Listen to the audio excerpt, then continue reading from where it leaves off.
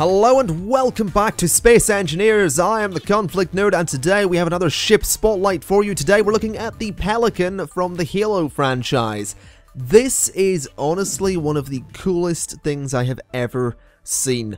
And you might be thinking, well, wait a minute, there's some other cool stuff out there. But for me personally, this is bloody brilliant. Mainly because in Halo you rarely get to fly the Pelican, so this is kind of a bonus. This is fantastically built. I looked at it and I instantly recognized it as the Pelican, and it's just so much fun to fly. It flies really, really well, surprisingly well actually, and that is quite nice as well. Now it is technically a small ship.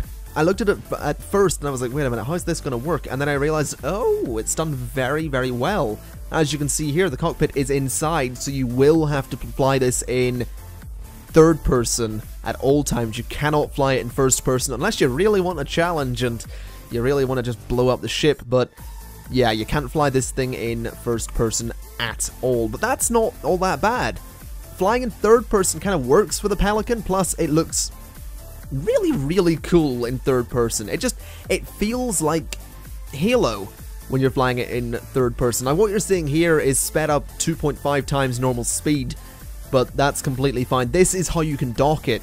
Again, just like in Halo. You can dock it to a thing hanging down from the ceiling here using the landing gear that are embedded in the top of the Pelican. There are also some at the back, so say you had something that looked a bit like a warthog, you could go ahead and pick that up and have it hanging down from the back of the Pelican the way it does in Halo, but that wasn't on this map, so, you know, maybe you could build it yourself or do something like that.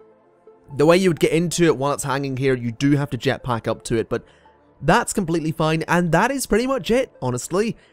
It's a Pelican, it's from Halo, and it's really, really cool, and it's so satisfying to fly as a massive Halo fan. Anyway, props to the guy that built it. It's a fantastic build, looks great, flies great.